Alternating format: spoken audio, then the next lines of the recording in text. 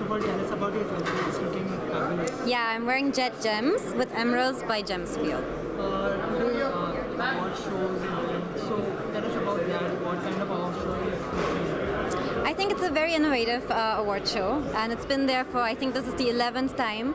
So I'm really excited. It's my first time here, and I've seen some amazing designs, so I'm quite excited to see who the winners are. What's your favorite jewelry? My favorite jewel is the diamond, and I think I like the jewelry which my mom gifted me most because I have a sentimental value.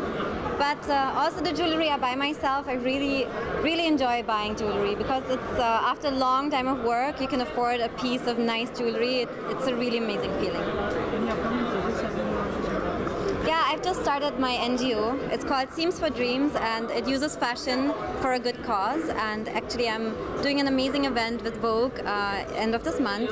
So I'm really excited to announce more about this next week. And you can donate your old clothes to Seams for Dreams.